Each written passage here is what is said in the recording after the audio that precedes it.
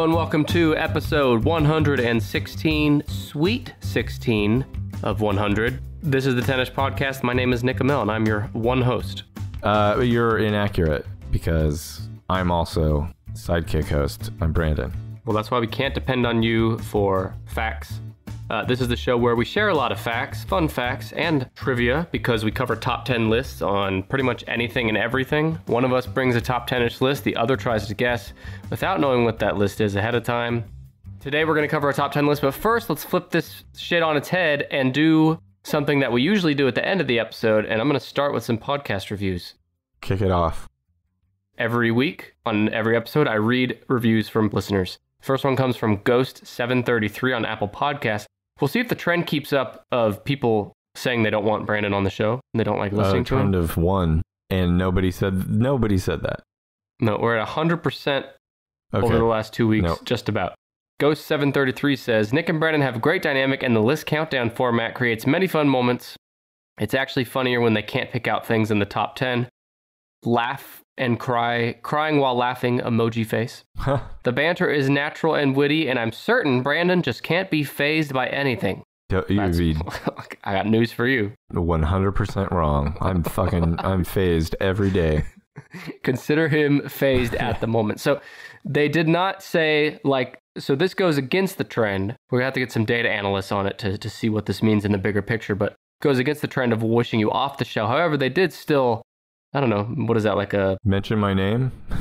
Yeah, they mentioned you. Sure.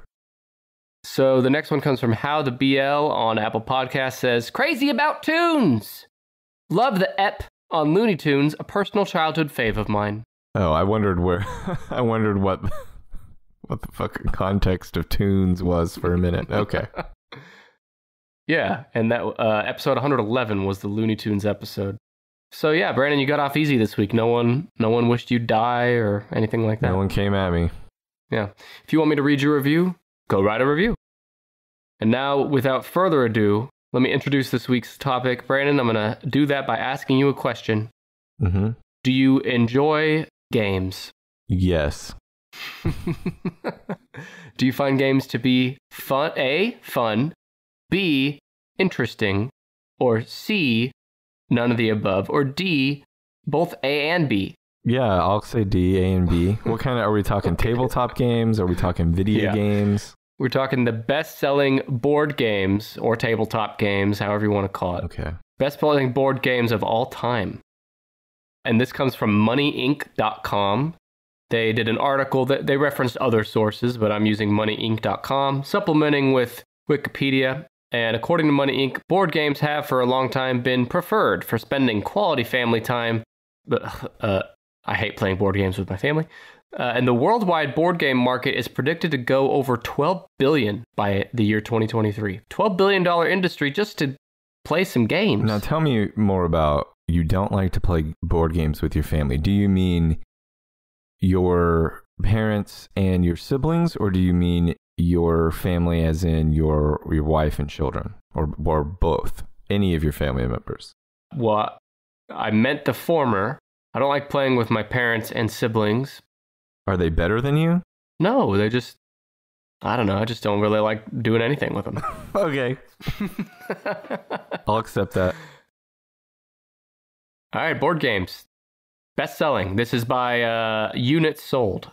So the number of board games sold, not the dollars. And this is all of history. How about Battleship? Battleship? Most famous for the shitty sci-fi movie in 2012. I never saw it, but was it Space Aliens? We'll get to it. Okay. We'll get to it. Battleship's number 7, with 100 plus million Battleship games sold to date. Do you have Battleship at your house? I don't. You know, I think I've only played Battleship once. When I was a kid, I had electronic Battleship, and the only difference between that and regular Battleship is it would make a sound. It would go, when you fired, it would go, mm-hmm. And if you hit, thank you, it would go. Mm-hmm. Or in Seinfeld, when Jerry and Elaine play, Jerry makes Elaine go make that sound. Oh. Remember? Yeah. She goes, and Jerry nods. Mm-hmm. I had an electric one that made the sound, but now we still have a Battleship. You don't have it now. But no, You've barely played Battleship's it. never been my bag. No. So there you go. Hot take. The game of Battleship is thought to have its origins in the French game La Toque. Menage a trois. La Toque. Sure. And the game is said to have been played by Russian officers before World War I. And the first commercial version of the game, as we know it now, was published in 1931 in the United States by the company called Starex. Although since 1967, Milton Bradley. In 67, they introduced the version that has the plastic boards and pegs, and I believe they're still the distributors of it. So, Brandon, why don't you give the folks at home a summary of how you play this magnificent game? You set up the little plastic board, and there's a wall in between you and your opponent, a little plastic wall. So you've got a board on top with pegs in it, and on the bottom with pegs in it, and on top, you're keeping track of where your opponent's ships might be arranged on their side. And where your opponent's shits are arranged? Ships. Shits? And I don't know. It's like bingo, only you're trying to hit a battleship. Okay, well, very well done. You almost got the Wikipedia description verbatim. But did you know Battleship was one of the earliest games that was also made into a computer game, as early as 1979 with the Z80 CompuColor. Have you ever heard of that? The Z80 CompuColor? Mm-mm. Yeah, me either. So let's talk about the movie. In 2012, military science fiction action movie Battleship was released, inspired by the Milton Bradley game. Really? Hold on. The word inspired means like some writer was at home playing Battleship and he was like, oh my God, I am overcome with creative energy.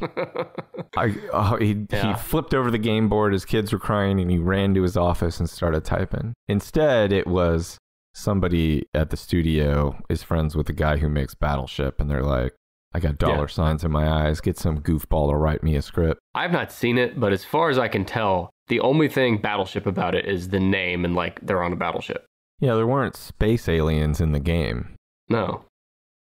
It was a hugely expensive movie, like $300 million budget, and it barely made that back, at least on production. So the movie's considered a bomb.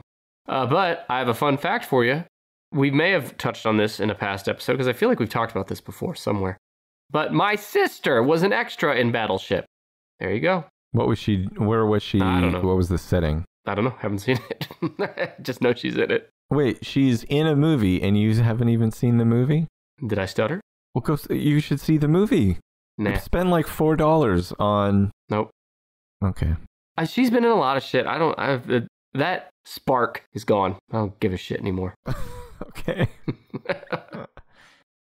So that's Battleship. Never seen the movie, and I won't. Now, any chance of me seeing it is now gone because of your fucking pressure. Sounds like you hate Battleship. I don't hate it. I'm indifferent to it. It's number 7, though, with 100 million units sold. I'm going to go for a few that may not be super obvious. Like, how about Hungry Hungry Hippos? No. That's a good guess. Hungry Hungry Hippos is not in the top 20. Oh, is Mousetrap? Oh, I forgot about Mousetrap is awesome because you didn't even have to play the game. You just build the mousetrap and play with that. Do you remember the game Don't Wake Daddy? Yeah, it's what a weird game, but it's true. Sundays are my days to sleep in, and don't wake Daddy because he'll come kick your ass. Do not wake Daddy. Yeah, he'll. When you wake the daddy up in the game, doesn't he sit up with a terrifying look on his face? Yes, that's what I was gonna say. He doesn't just sit up or like, he fucking snaps awake like a vampire that was just hit with the sun. He rises from the waist up. Snaps awake, and his eyes are bulging bigger than Don Knotts. Yep. And he's looking toward you. Don't wake Daddy. Another name for that game is You Done Fucked Up. I think that's what they call it in some of the European countries. You know, they have different names for the games. You Done Fucked Up. Well, none of that shit's in the top 20. Okay. Ooh. Well, a game sort of similar to that is popular and maybe be in the top 20, Operation. No Operation in the top 20. These are good guesses. I wrote them down as my surprise they're not in the top 20 list. But what about Sorry? No Sorry, No Trouble. Okay, that was my Sorry and Trouble are so similar. I I get them mixed up. Mm-hmm. None of them. Okay, how about where does Scrabble fall on the list? Where do you guess? I'm going to guess number 4. Okay. So what type of voodoo spell did you buy this week that lets you see through my eyes into my notes I accidentally got a foot in my bucket at KFC, and I've been using that to get my way in the world. Well, you got your way here, because Scrabble is number 4. It's sold 150 million plus boards since 1938. The history of Scrabble is kind of interesting. So in 1938, American architect Alfred Mosher Butts, and it's Butts. They weren't mincing letters or words with the butts. Alfred Mosher Butt. He's a real mosh butt, I gotta say. Well, he created the game as a variation on an earlier game he invented called Lexico. He manufactured a few sets himself, which intrigued me because, Brandon, if let's say you had an idea today for, like, this is a great idea for a board game, I gotta do this, would it ever even occur to you to, like, make one yourself? I mean, you might make, like, a prototype, like, out of cardboard or something, but would you, like, actually...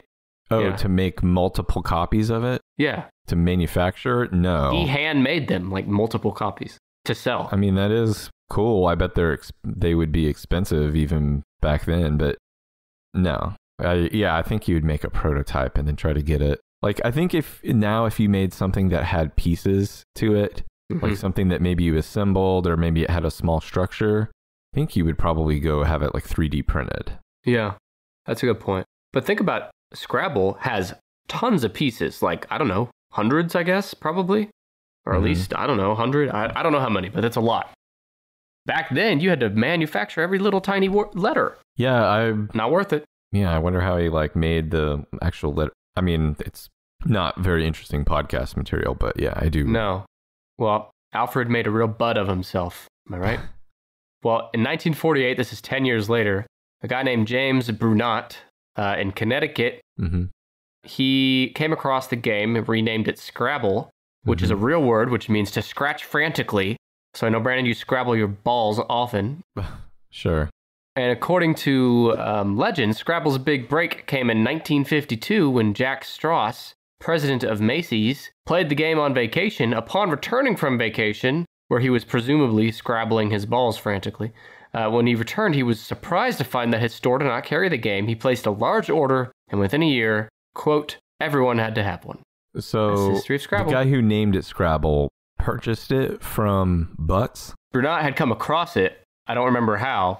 And he like adapted it, made his own version called Scrabble. He ripped off Butts? He did. Tell the folks at home, Brandon, how do you play Scrabble in like a sentence or two? You got the little letter pieces and you put them on the board and try to make a word.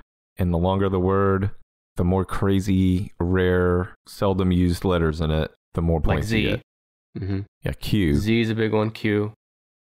And the game is sold in 121 countries, available in more than 30 languages, and roughly 1/3 of American and British homes, a third of America and a half of British homes have a Scrabble set in the house. That's pretty powerful. Yeah, they're a smarter culture than Americans. Yeah, we'll get to that. Like in every American home, instead of Scrabble, we have, I don't know, Fleshlight. Like everybody knows is like really good at thumb wrestling and arm wrestling and slapping each other.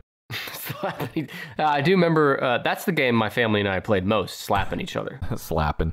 Just sitting at the table and it's your turn to slap. You just slap the person next to you until you're the last one standing. Well, I know you know this one already. I'm sure everyone knows this, but just for the sake of the few that don't know, Scrabble was inducted into the National Toy Hall of Fame in 2004. Oh, yes. Sorry to repeat a fact that you all probably know already. My last Scrabble note, that Scrabble was turned into a daytime game show on NBC in 1984. It ran into the 90s. Its tagline in promotional broadcasts was, quote, every man dies, not every man truly Scrabbles. Oh my God, really? Yeah. Every man dies, not every man truly Scrabbles. But to that I say, now that I know the true meaning of the word Scrabble, which is to scratch frantically, I disagree strongly. Yeah, every man Scrabbles. Every man Scrabbles. What about Boggle? Boggle, that's another one I forgot. No, not in the top 20. How about Yahtzee? Nope, not in the top 20. Clue. Clue. So you have 7 Battleship and 4 Scrabble, so where's Clue? 3. 5. Your voodoo is worn off. I lost my mojo. Clue's number 5. I find Clue to be an extremely overrated game. Yep. But it has sold 150 million or more units. It was created in 1944 when an English musician applied for a patent of his invention of a murder mystery themed game originally named Murder with an exclamation point. Much better name. We almost named our podcast that. Shortly thereafter, that guy Pratt, his name's Pratt, and his wife, who had helped design the game, presented it to Waddington's executive Norman Watson, who immediately purchased it. You know that's a guy with really big thighs and a meaty butt. I think of Waddington as one of those guys that has, like, jowls. Yeah, he kind of talks like this. Actually, swear to God, first thing I thought of in my mind was, have you seen Monsters, Inc.? The first one? Yeah. Well, the boss in that is like an octopus guy. Yep. And he wears like a little He's tuxedo very big top. and jowly. Yeah. Yeah, that's who I think of, like a human version of that. That's Waddington. Or Waddington's executive. The Waddingtons are known for their jowls. Well, they presented it to that guy, and he purchased it and provided the trademark name of Cluedo, or Cluedo. What an idiot. It's Clue with D-O on the end. Yeah, what the fuck? Why are you messing it? It's like taking a great name and then just adding something stupid on the end. Although the patent was granted in 1947, post-war shortages postponed the game's official UK launch until 1949. It was simultaneously licensed in the US to Parker Brothers, where it was named Clue. But I think it might still be called Cluedo or Cluedo in the UK. I find that really strange. Like, clue is a word. What are you doing? It's a play on the word clue and ludo, which is Latin for I play. Oh, really? Yeah, I play Clue. Okay, well. Yep. Again, I guess the British are smarter than me. They can't be that smart because they put their dates in reverse, so. The object of the game, well, you tell me, what's the object of the game, Brandon? You're so smart. To figure out who murdered somebody, or where they did it, and with what weapon. Was it Mr. Mustard in the library with a Colonel candlestick? Mustard. Yeah, Colonel Mustard, not mean Mr. Mustard. Mm-hmm. That's pretty much it. Each player assumes the role of one of 6 suspects and attempts to deduce the correct answer by strategically moving around the game. I don't think there's that much strategy. Yeah, there's strategy? I thought it was just landing on shit until you can guess it. Yeah. And betraying everyone you can. I do like a game of betrayal. Mm-hmm.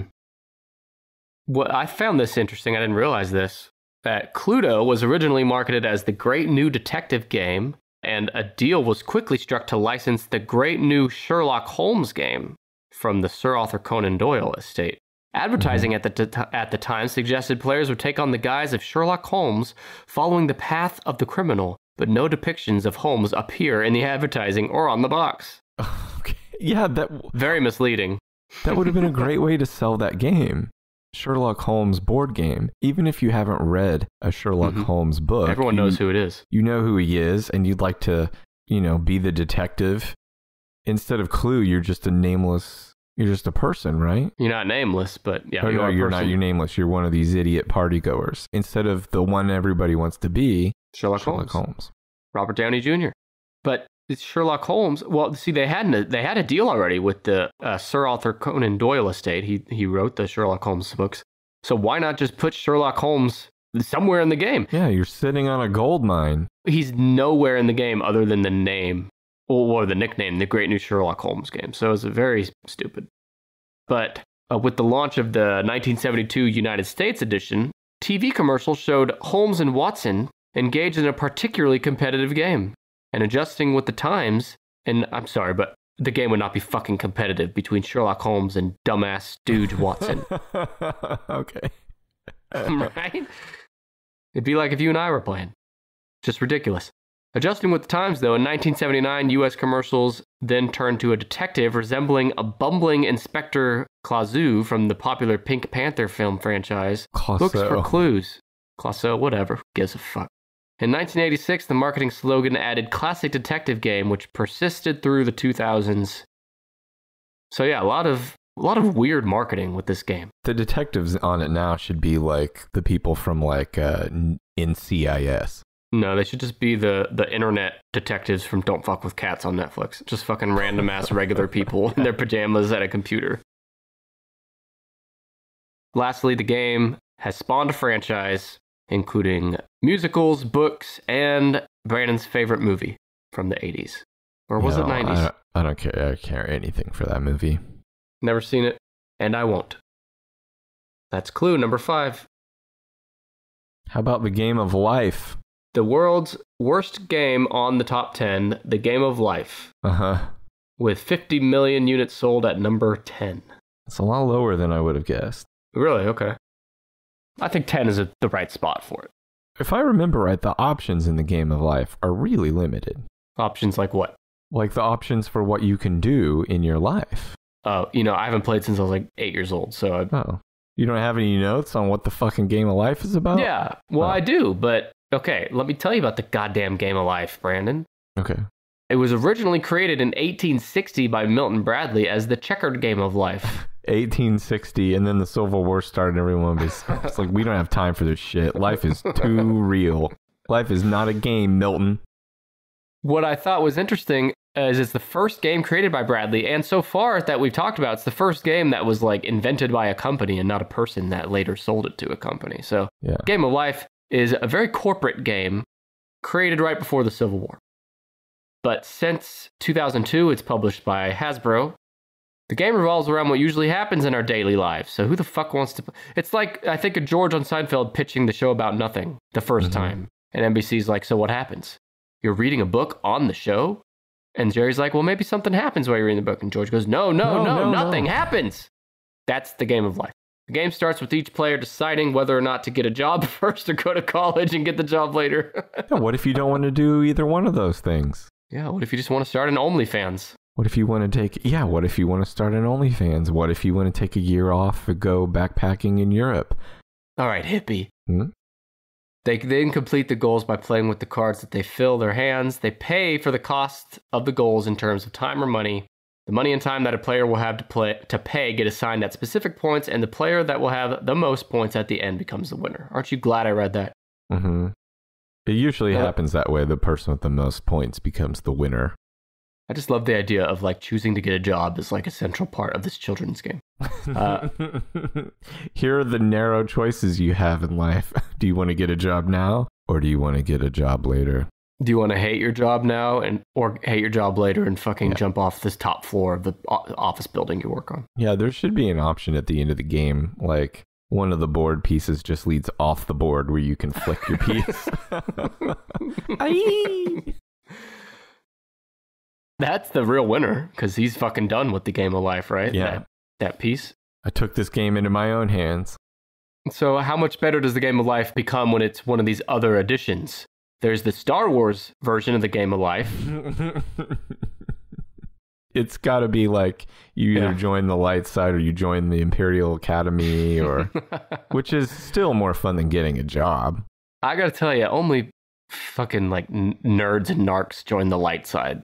Well, would you rather get a job, or would you rather get a job in space? You already know the answer. Everything's better in space. Yeah. Well, what about the Simpsons game of life? I don't know anything about it, but what is Homer's job? I don't remember. He's the safety technician at the nuclear power plant. Okay. So you could do that. It doesn't look very fun when he does it. No, but does fucking going to college on a board game look fun either? No. None of this is fun. The game of life is a punishment. What about the Hello Kitty game of life? What does Hello Kitty do in her day? Well, who is this appealing to, by the way? Little girls? Does Hello Kitty act like she's a cat, or act like she's a little girl who just looks like a cat? The latter. She's a little girl that happens to be a cat. Okay, she doesn't like lick herself clean. No, she's not walking on all fours, meowing, pissing in the litter box, and then licking herself. No. Is there a picture somewhere out there of Hello Kitty licking her butt? I guarantee it. Okay, 2 more. The Pokemon game of life, where I'm sure you choose to become a Pokemon trainer and master. Mm-hmm. The Family Guy game of life. Okay. That's just because Seth MacFarlane is like, what can I slap my name on and get some money for now? Hey, you got to do it. Yeah, he's laughing all the way to the bank. Good for him. Wouldn't you sign off on a Tennis podcast game of life? Yeah, I don't care anything about that. Like, they can choose to be a sidekick host or a regular host. I'm sure Seth MacFarlane has some things that he would never he wouldn't sell out on, things that are more like passion products. But no, on Family Guy and Cleveland Show and American Dad and whatever else, he's gonna ride that. I think all he likes to really do in real life is drink like expensive scotch and play piano. Does he play piano? Yeah, Just lost all respect for him. Am I right, everyone? Don't got no time for piano players. Musicians. All right, so you got Game of Life at 10, Battleship at 7, Clue at 5, and Scrabble at 4. Life-changing, inspiring, uplifting, orgasmic. I love it more than I love my own children. This is what members have been quoted saying about the Tennis Podcast Patreon. Maybe. Either way, if you're a regular listener of the Tennis Podcast, you really are doing yourself a disservice by not signing up for our Patreon. Here's why. The stupid ad you're listening to right now, it's horrible, right? I hate it even as I'm reading it. But our Patreon members skip this and all other ads every episode. That's right, no more interruptions during the show, no ads. Plus, this very episode you're listening to right now, and pretty much every episode, comes out early every week. That means you can listen to me and Brandon talk about life-altering topics, as we do, every week, and you get to do that before anyone else. If that's not enough, me and Brandon also do bonus episodes every month exclusively for Patreon members. Our bonus episodes usually cover ground outside of top 10 lists. Some of our most popular ones so far include The Life and Times of Dr. Phil, Brandon Answers BuzzFeed Quizzes, Is Nick Smarter Than a 5th Grader?, Celebrity Quotes and Fun Facts, and more. There's 24 plus bonus episodes ready for your gross little ears right now, with new bonus episodes added every month. The only way to listen to those is on Patreon. And there's even more, like free merch and swag, but I'll go ahead and stop there. If you're ready to upgrade your tennis experience, trademark pending, then take 2 minutes now to go to patreon.com/tennispod to get started. If you've never used Patreon before, I promise you signing up is super easy. It takes literally a minute. And the best part, you can sign up for as little as $2 per month. That's less than the price of an airport hot dog. Just go to patreon.com/tennispod now to sign up. That's patreon.com/10ishpod. Sign up now so you don't have to listen to this fucking ad again. We'll see you on the other side. How about backgammon? Backgammon, yeah, what number? Oh god, 9? 8. So you're close. 88 million units sold for backgammon. Have you played backgammon? Not in a long time. I don't even remember how to play it. I've never played it. I mean, I've definitely seen it, I've heard of it, never played it. And I won't. I will not play it. You've heard it here first. You I will refuse? not play it. The history of backgammon, I think it's like the one of oldest. It's the world's oldest game. But not the oldest. Oh. It's, I think, the second oldest on this list. It's nearly 5,000 years old. Origins in Mesopotamia, modern-day Iraq. Shout out to everyone listening in Iraq right now. The world's oldest set of dice relatable to the game was discovered in this region. It was first introduced in the U.S. in the 1920s in New York City among members of gaming clubs in the Lower East Side. Isn't that interesting that it came 5,000 years ago, but it didn't make it to the U.S. until the 1920s? Or at least not popular in the U.S. Yeah. Cool. Well, here's how you play. So everyone take some notes now. It involves the use of several tactics as well as probability. A player can move his pieces over several spaces depending on the toss of a dice. The toss of the dice makes it utilize the probability function since it falls on any side. This is so fucking boring. The pieces move as the player counters the move that the opponent makes. And I guess I left off how to win. Must not be important. But like chess, backgammon has been studied with great interest by computer scientists because they say smart people play chess. They also say smart people play backgammon. But here's the controversy of the day, Mr. Brandon. Mm-hmm. Early Muslim scholars forbade backgammon. It was prohibited based on sayings attributed to the Prophet Muhammad regarding gambling in general and backgammon in particular. such as, quote, whoever plays backgammon, it is as if he puts his hand in the pork and pig's blood. That's in, I guess, the Quran, or Muhammad said it somewhere. He said, literally, this is a direct quote from Muhammad. Whoever plays backgammon, it is as if he puts his hand in the pork and pig's blood. First of all, pork and pig, same thing. Is he saying the pork as in the flesh of the pig and the pig's blood? Don't know. Well, either way, I'm going to agree to disagree with Muhammad on that it is But not... he's a prophet, Brandon. Oh, man, you better take that back quick. No, but I don't think it's the same. Because what if you're just playing to play? What if you're just playing for the love of the game, not for money? Well, here's the note on that. Contemporary Ayatollah, Ali al-Sistani of Iraq. You know Ali, right? Friend of the show. The Ayatollah of rock and roll? Yeah. Not Chris Jericho. This Ayatollah was one of the prominent religious leaders of Shia Muslims, issued a ruling that chess and backgammon are absolutely forbidden, even without placing a bet. Okay, fucking fun police. Yeah, well, like, why? I mean, my best guess, like, if I was a lawyer and my job was to argue and justify on the side of this argument, I would say that if you play backgammon, even without the betting, it's a gateway drug into gambling, right? I mean, that has to be it. I mean, I think I could shut your ass down in court pretty good on that. Whoa. Wow. I mean, but yeah, that's maybe the best argument you can make. It all just seems so stupid and pointless, and like why are we wasting energy on this? Chess and not checkers? Yeah.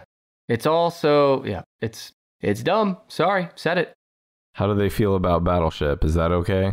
I don't think the Prophet Muhammad had any quotes on Battleship, so it must be okay. Well, sorry, do you have any more on backgammon? No. This game might be backgammon rebranded, I'm unsure. Is Othello on the list? Othello? Starts with an O?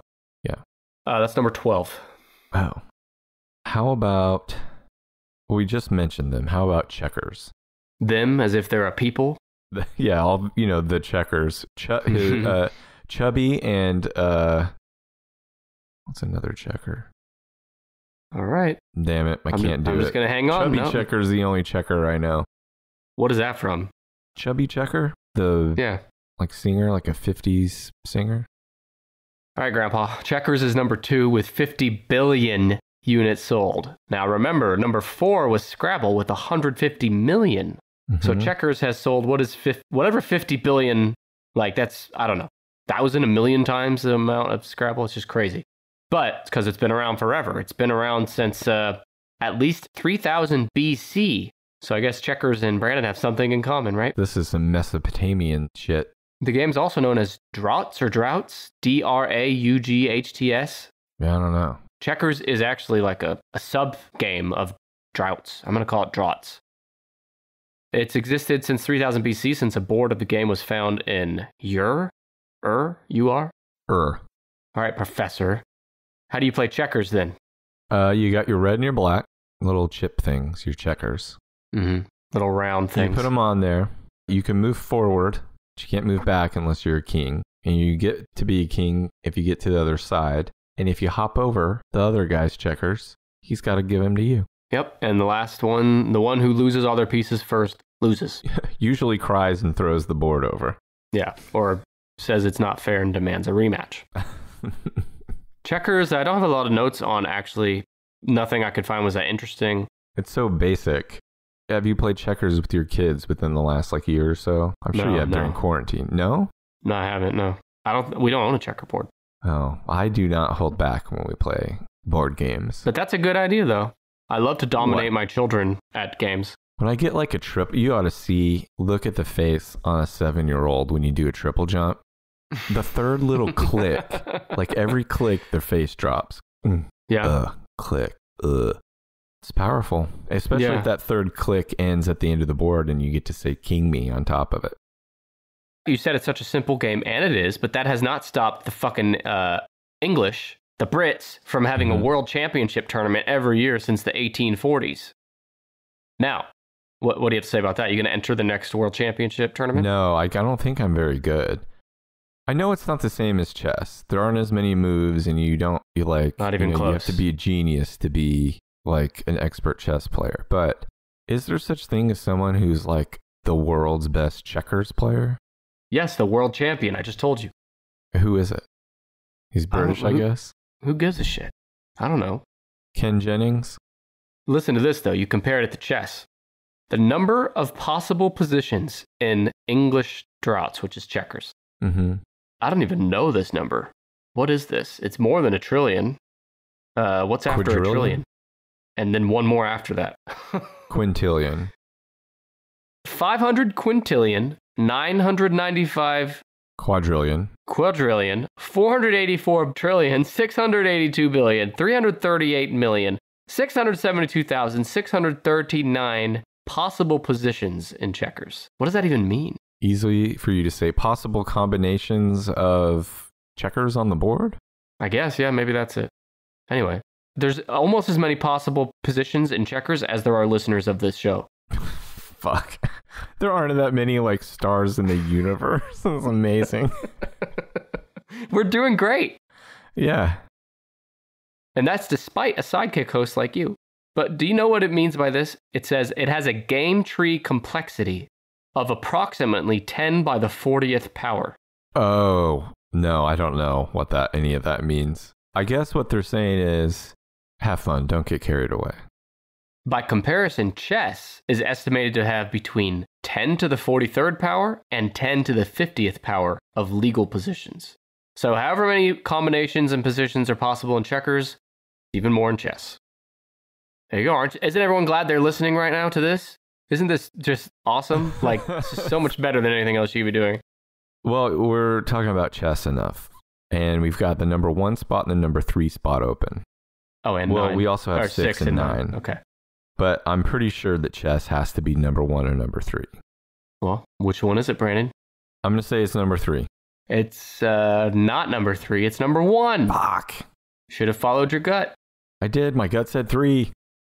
Chess is believed to have originated in northwest India in the Gupta Empire, where its early form in the 6th century was known as Chaturanga. Uh-huh. Which means literally 4 divisions of the military: infantry, cavalry, elephants, and chariotry. That's a lot cooler. I love that elephants is its own division of the military. But elephants didn't fight, right? You just rode on them. Did they fight? I guess they stomped people. Yeah. Maybe they swung their tusks and stuff. Swung their what now? Tusks. Okay. They're big. Yeah, I swing my tusk around sometimes too. They're big stabby teeth. I'm swinging my tusk around right now. The game of chess is represented by the pieces that would evolve into the original game, the pieces evolved into the modern pawn, knight, bishop, and rook. Mm-hmm. Thence, it spread eastward and westward along the Silk Road. The game reached Western Europe and Russia by at least 3 routes, the earliest being the 9th century, and around 1200, it started to be modified in Southern Europe, the rules of the game that is, and around 1475, several major changes made the game essentially as it is known today. So the game of chess as we know it now, basically since 1475. Buck wild. Yeah, people are playing the same game that they played then. So in the Middle Ages and during the Renaissance, chess was part of noble culture. It was used to teach war strategy and was dubbed the king's game. That's pretty cool that it was used in like war rooms and shit. Yeah, well, instead of saying like, I'm going to move my knight to this space, they'd be like, this one's Tim. Sir Tim, I'm moving him over here. Tim, move that way. In Game of Thrones, those scenes where the kings are planning their battles and attacks, and they have little wooden pieces on a big map. Yeah, essentially like a glorified chessboard. I fucking always love those scenes, and my eyes are always studying that board. I find it so fascinating. Or like they have it in war movies too, like World War II movies. There's usually a board with like ships and pieces on there, and then they take like a wooden stick and move some off, pull some off when you've captured that area. Mm-hmm. And now everyone's just using Excel spreadsheets. We need to have one of those boards for enemy podcasts. Yeah, podcasts we want to wipe off the face of the planet. We want to subjugate them. Okay, so Known in the circles of clerics, students, and merchants, chess entered into the pop culture in the Middle Ages. During the Age of Enlightenment, chess was viewed as a means of self-improvement. Benjamin Franklin himself, listener of the show, in his article, The Morals of Chess, published in 1750, he wrote, quote, "The game of chess is not merely an idle amusement. Several very valuable qualities of the mind, useful in the course of human life," it's so heavy, "are to be acquired and strengthened by it, so as to become habits ready on all occasions, for life is a kind of chess." Is there anything that Benjamin Franklin couldn't pat himself on the back about? Fucking how to not be a horn dog. Couldn't pat himself on the back about that. I mean, I get it. He's super smart. He's into a little bit of everything. But like, come on, man. Quit showing off. Well, that's Ben Franklin. That's just Ben. He's the OG. Show off. All right. A few more notes here. I'm not even going to explain how to play the game because... Do you know how to play chess? No, I don't. I only over quarantine have I learned every single piece and like, can I reliably remember what move they make? Too difficult for me. Not going to do it. I'm good against an 8-year-old.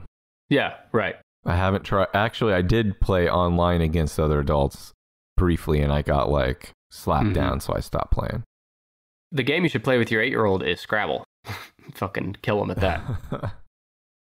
So in the United States alone, around 3 million copies of chess are sold every year, and by 2022, the chess market is estimated to be worth $41 million in North America alone. And across the board, more than half of all chess players are age 18 to 34. I would not have thought that. I would have thought more than half are old men, but they're all youngsters. And get this, 43% in Russia and 70% in India. Those numbers, that's how many of the adult population are regular chess players. 70% of Indian adults are playing regularly chess. Play chess. Where the hell are 70% of Indian adults even getting a whole, like, I've seen movies where there's like giant shanty towns. Yeah. Are the people in shanty towns playing chess too? Yeah. Yeah. A traveling, Westerner comes by, leaves the game of chess, shows them how to play. You don't need to understand modern society to know how to play chess. Leaves them a copy of the New Testament and chess. Yeah, he should have left him Sorry, though, so they could pop that little bubble. Sorry, which one? Or is that Sorry Trouble? has which one is the one with the bubble? Is it Sorry or is it Trouble? Or do they both have a bubble? I think they both do. My brother and I always broke the bubble.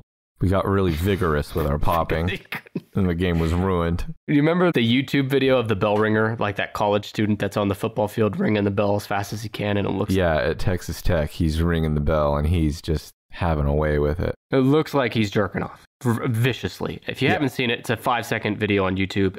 You know, that video is almost Texas 20 years Tech. old now. I remember when it, like, watching it on SportsCenter, the time that it actually happened.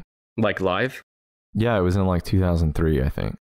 I just had this memory of being in my apartment with roommates and watching that on SportsCenter and like crying, laughing because we kept rewinding it. Rewinding it? Were you taping it on a VHS machine? Yeah, I think it had been taped. I remember watching it over and over because it was unbelievable. Yeah. No, we had to rewind our tapes to get a GIF going. Well, that was you and your brother playing Trouble, popping the bubble over and over. Hell yeah. That's the point. It was more like we were trying to give CPR to like our last loved one on Earth. Didn't you and your brother fight a lot at games? Yeah, every time we played a game, it would end up in a slap fight. Boys will be boys. Well, let me tell you about the intelligence it takes to play chess. Mm-hmm. Which must be why you and your brother fell off. Just started beating each other. Among the 605 plus million regular chess players in the world, according to chess.com, across the board, chess players and non-players alike rank chess significantly higher than any other game or sport for attributes such as intelligence, sophistication, strategy, booty, perfection, and complexity, confirming top. Okay. Confirming top. I mean, yeah. I slipped it in, and I'm wondering if you would. I was wondering if you'd catch it. Compared to Clue. Yeah, you got a lot of booty on chess players because they're sitting a lot, you know? Sitting for hours at a time. I think that would make it flat. But a relationship between chess skill and intelligence has long been discussed in literature and pop culture. Academic studies of the relationship date back to at least 1927.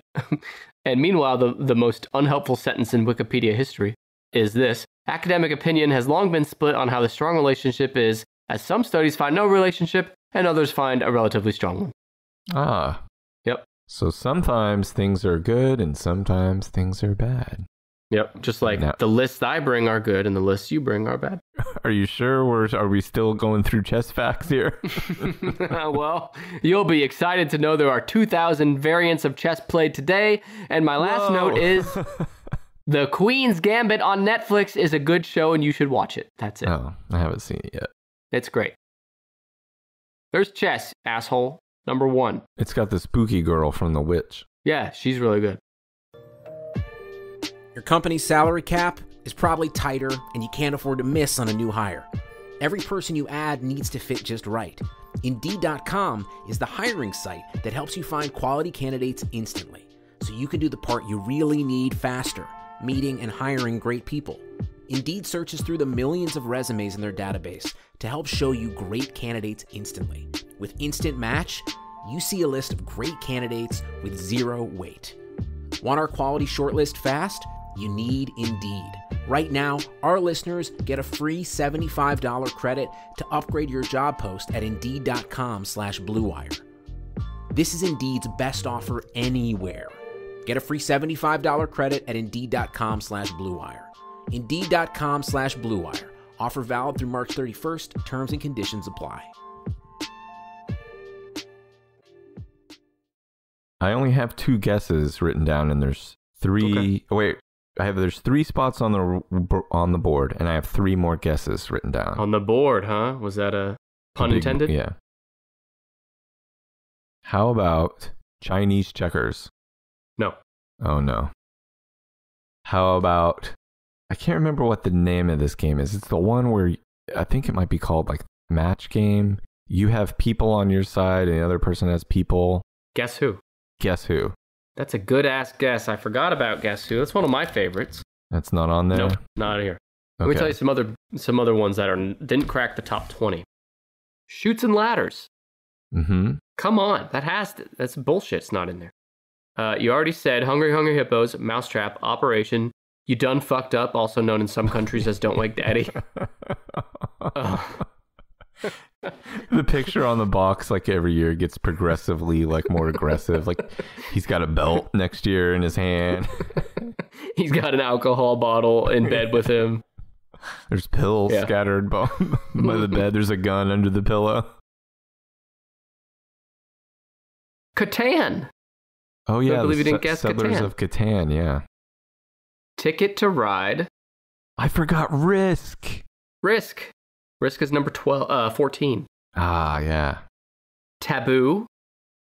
Jenga. Remember the tower game Jenga? Love Jenga. Mm-hmm. Apples to Apples. Ah, yep. Catchphrase.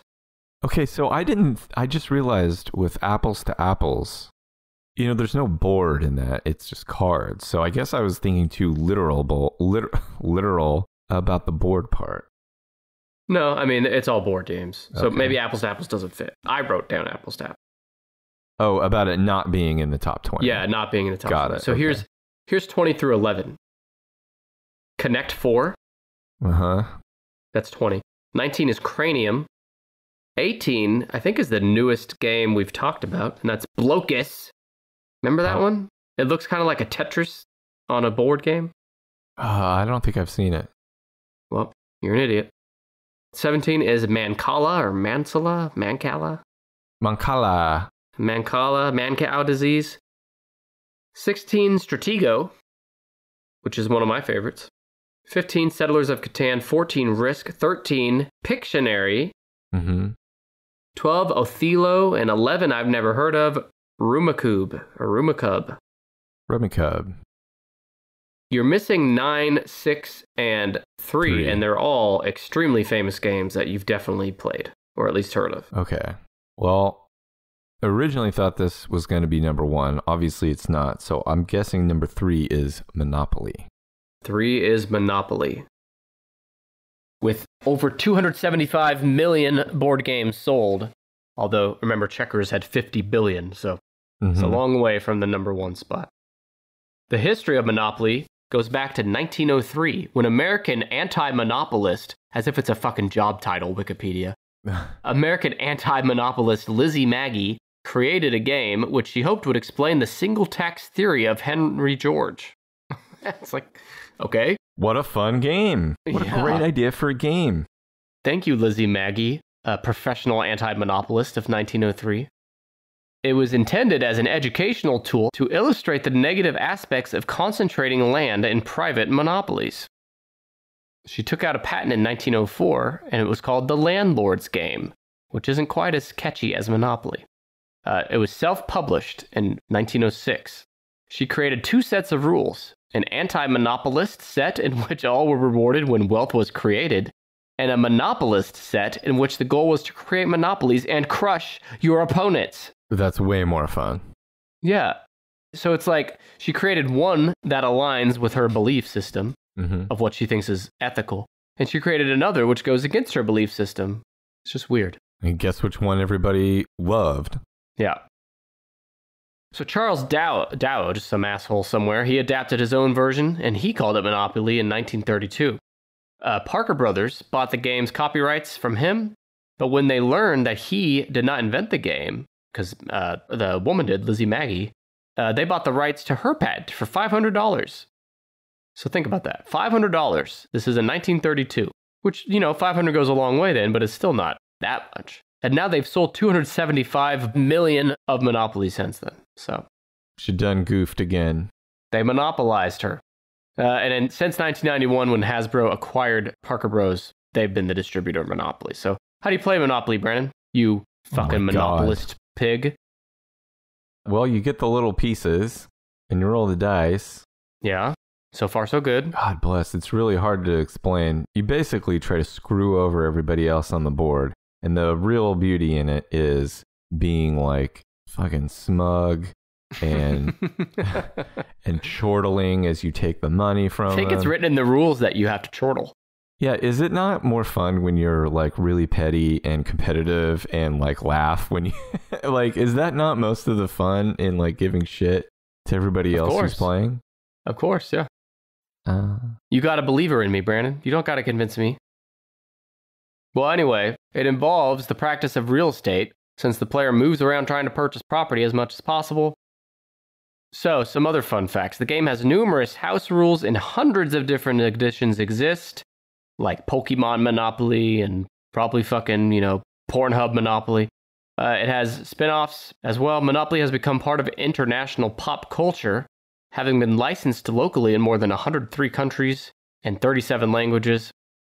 Did you know that there's an annual Monopoly worldwide tournament? The next one's in March of this year, March 2021. Well, how are they going to have that in the pandemic? Well, maybe it's a fucking electronic video game version. It's not that far-fetched. No, it is. Okay. And some verbiage from the game Monopoly that has entered everyday pop culture, kind of like Seinfeldisms, Get out of jail free card. Right. That's a commonly used phrase in everyday speech. It's a popular metaphor for something that will get one out of an undesired situation. I think Donald Trump could use a get out of jail free card about now. He's going to want one, yeah. Monopoly money is a derisive term to refer to money not really worth anything, or at least not being used as if it's worth anything. Do not pass go. Do not collect 200. And the last one, Mr. Monopoly, which is the game's mascot character. And if your life depended on it, Brandon, could you tell me Mr. Monopoly's actual legal name? His birth name? Dickie John Monopoly. Holy shit, Brandon, you're a savant. You got it. It's actually Rich Uncle Pennybags. Fucking dork. What's your opinion of Rich Uncle Pennybags? Bags of pennies don't sound like a guy's rich. Well, fucking back in 1903 it did. I thought of some more guesses while you were talking about Uncle Rich Pennybags. Okay. Ouija board. Holy shit. Ouija board that's not on here, but I wonder if, maybe they didn't include it because it's considered like a tool of the occult or something. I have to think it has to be in here, right? I would hope so. It's not. Since I thought of it. Okay. Well, you're a Satanist, so we got it. Okay, so what about like a card game like Uno or Magic the Gathering? No. Okay. Think about like the world's most quintessential kids game. Well, I have some other ones I wrote down here, and I looked over, and one of the games behind me is Candyland. Yes, sir. You nailed it. Ding ding ding ding ding ding ding ding ding ding ding ding ding ding ding ding ding ding ding ding Enough dings. Candyland's number 9 with 40 million plus units sold. You like Candyland, Brandon? Oh man, you pig. The game fucking sucks. Like I love. It does suck. I played it recently. I love the fact that a 3 or 4 or 5-year-old can handle playing Candyland, and everybody is on a level playing field. I think it is the most boring game in the world. I just zone out. Well, we know you hate fun and children. You know, the game now doesn't feature it anymore, but when I was a kid, they used to have a section of the board that was all chocolatey, and it had this like kind of poopy looking monster in it. We're going to talk about Plumpy, don't worry. Oh, his name is Plumpy? Plumpy the Dumpy? Let's put that on hold. Put that on ice. Put Plumpy on ice for a minute. Okay. The game was designed in 1948 by Eleanor Abbott, while she was recovering from polio. So, asshole Brandon, you hate everyone with polio now? Is that what I'm hearing? Yep. Everyone with polio is a sucker? Yep. Okay. Quit faking it. The game was made for and tested by the children in the same wards on the hospital as polio survivor Eleanor Abbott. The game was bought by Milton Bradley and first published in 1949 as a temporary fill-in for their main product line, school supplies. So I guess that's when they shifted to board games. Her test audience is like, hey, how did you kids like the game? And they're like, well, it's better than being paralyzed from the waist down. So, yeah, I guess it's a good game. Yeah. Apologies to all of our polio listeners out there. Brandon does not represent the views of the Corporation Tennis Podcast. Candyland became Milton Bradley's best-selling game, surpassing its previous top seller, Uncle Wiggily, which sounds like the fucking uncle that you avoid like the plague. That sounds like the fucking uncle that has given like millions of Americans fucking trauma for the rest of their lives. We all love seeing Uncle Wiggily at Thanksgiving, right? Listen, you're hanging out with Uncle Wiggily and he's not Wiggly anymore. You get the hell out of there. Exactly. Well, Uncle Wiggily was surpassed by Candyland. That's probably poetic since Uncle Wiggily probably used candy a lot. And in 1984, Milton Bradley was purchased by Hasbro, which means they own the shit now.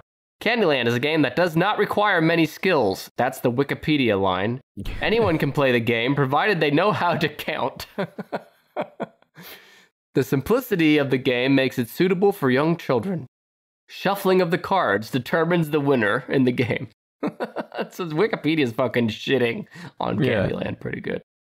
But despite the terrible game that is Candyland, it continues to sell at least 1 million copies every year. And it was the most popular toy, not just game, in the U.S. for the 1940s, according to the Toy Industry Association. Oh, God, as if the World War II isn't depressing enough. It was inducted into the National Toy Hall of Fame in 2005. Now let's go over some of the characters.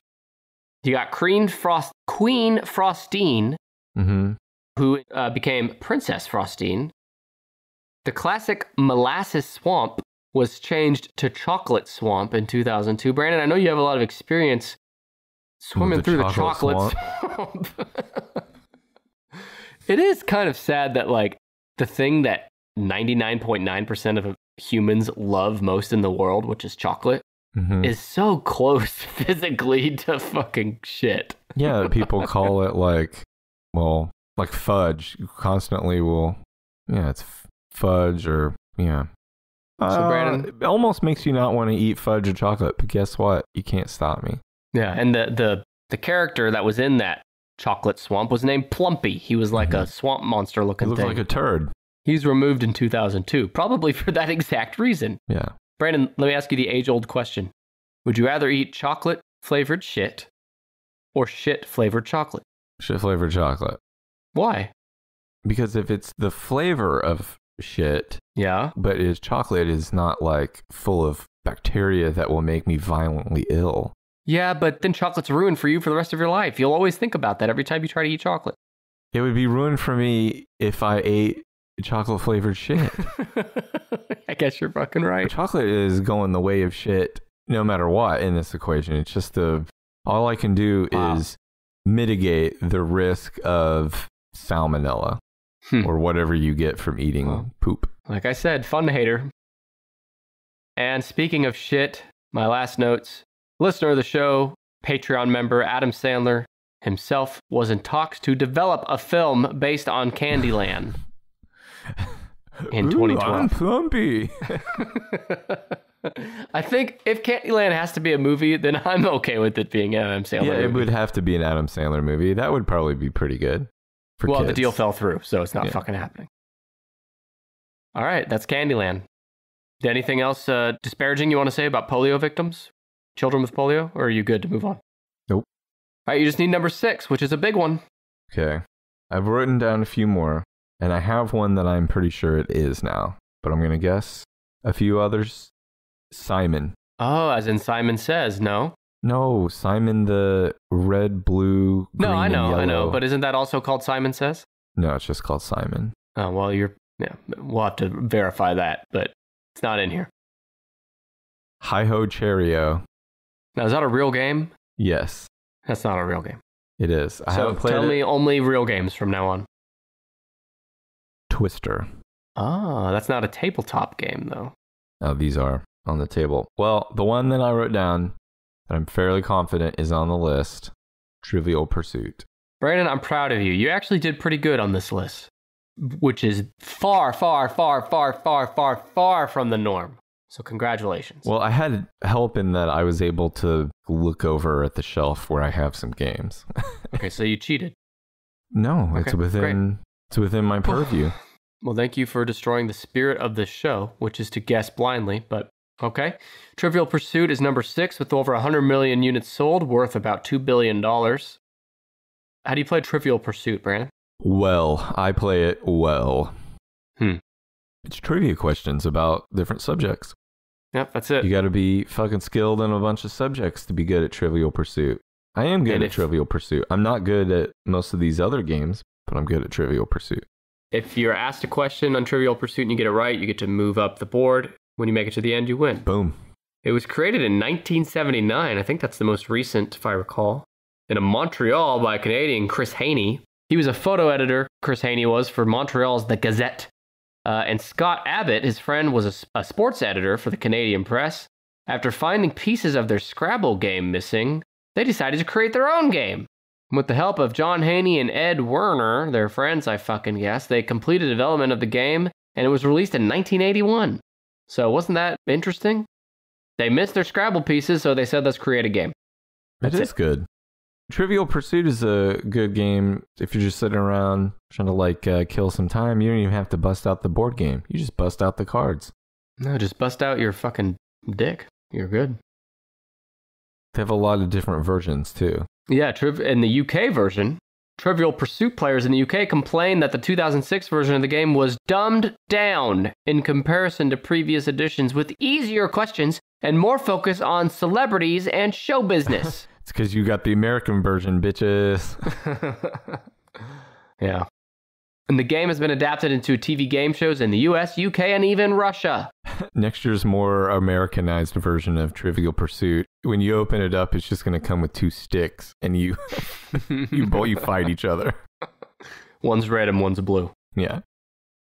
All right, and my favorite trivia of the day, because I get to talk about Seinfeld some more. Mm-hmm. I'm sure you know where I'm going with this. In the Seinfeld episode, The Bubble Boy. Yeah. Here's the line from the Seinfeld wiki.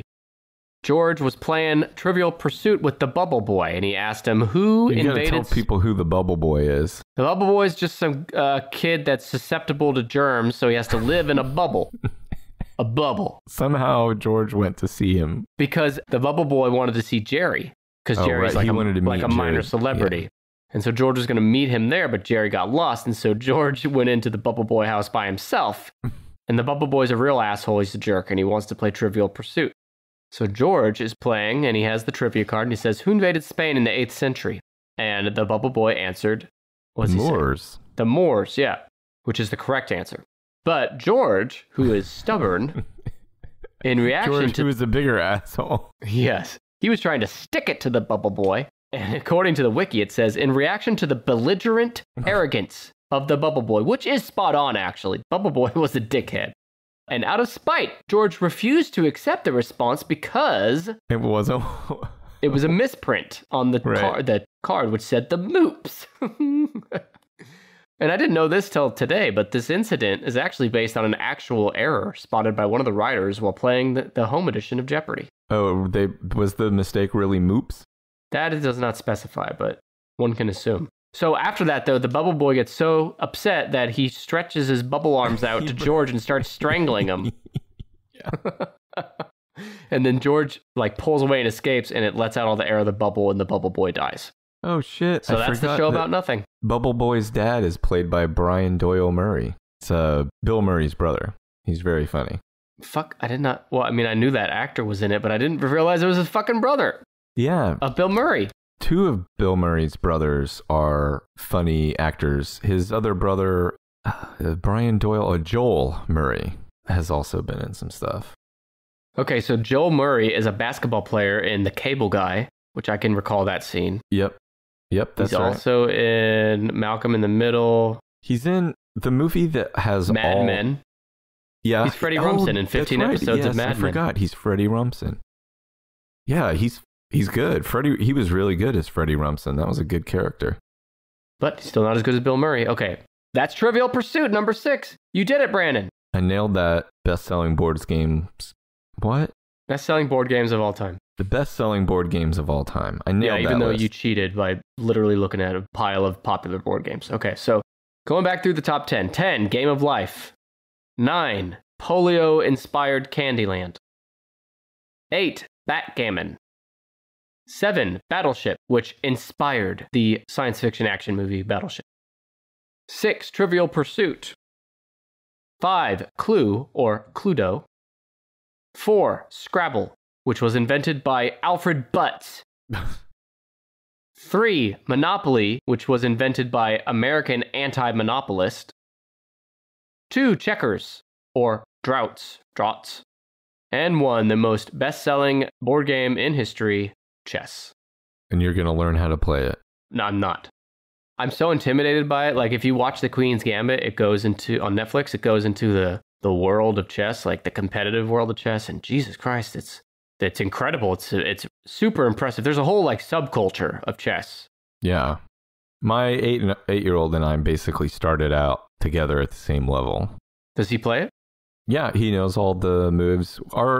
In our games, I usually end up winning, not because I'm so much more experienced or anything, but obviously being 30 years older than him gives me somewhat of an advantage in looking ahead a couple moves. But no, at 8 years old, he's pretty good. He likes doing it. 30 years, that's it? Wow, I wouldn't have guessed that. Yeah. Okay, meanwhile, your kid's playing chess and mine's playing fucking Slapjack, the card game. Okay, so... I like Slapjack. I like the fact that you get to slap. Yeah, believe me, she does too. You know, a list idea for later is the top 10 card games. Yep. That's harder though, because there's not best selling, right? It'd have to be some other way to measure that, but because all cards are the same. Pokemon cards. Magic the Gathering. Yep. Do you ever have playing cards with naked ladies on them? Oh, baby. Don't get me started, Brandon. Don't get me revved up so late. Did you? No, that was a sin in my house. In my family house. They weren't like my family's deck of cards. Yeah. Okay. Weird family. So you did then? Yeah, again, not in my family. I was older. Yeah, and it wasn't like I had the deck of cards like, ooh, now I can finally see naked ladies. But they also make decks of cards with naked fellas on them. And when I was in college, some of our neighbors, this group of girls, had a deck of playing cards with naked dudes on them. And they came into our house, our apartment, when we weren't home. And they hid all 52 cards in our stuff. So for weeks and months after they did that, I would like put on a jacket and leave the house and go to a party and put my hand in my pocket and pull it out. And there's the 3 of clubs, a blonde guy with a flagging boner sticking out at me. Yeah. Or I would open, there was one day I opened one of my textbooks in geology and then playing card with a naked dude fell out. It was an awesome prank. We looked over the entire apartment and we knew that there were 52 naked men hidden in there. Or were they at least hot? Oh yeah, they were all studs. Okay, great. It'd be even better if they were not. If they were like Alfred Butts kind of guys, you know? Or who was the guy that we said had the jowls? Waddington. Yeah, Waddington. That was actually the company's name, but fuck it. Let's go with it. He's the king of clubs. Waddington. All right, well, let's get some plugs done. We haven't done that in a while. You can follow us on Facebook, Twitter, Instagram, and YouTube at TennishPod. What about Parler? Yeah, we're on Parler. We're actually the founders of Parler. Surprise. Actually, no one's on Parler anymore. I just remembered. It's amazing how quickly that happened. You know, like the rise and fall of Parler. Yeah, we're not on Parler. Don't look for us. We're not on Parler. Yeah. Okay, and you can follow me on Twitter at TheNickAmel, and that's EMEL. And you can follow Brandon at Sidekick Host. You can follow me at Sidekick Host on Twitter. All right, that'll do it. Thank you very much for listening, and we'll see you next week for Brandon's List on episode 117. Thanks.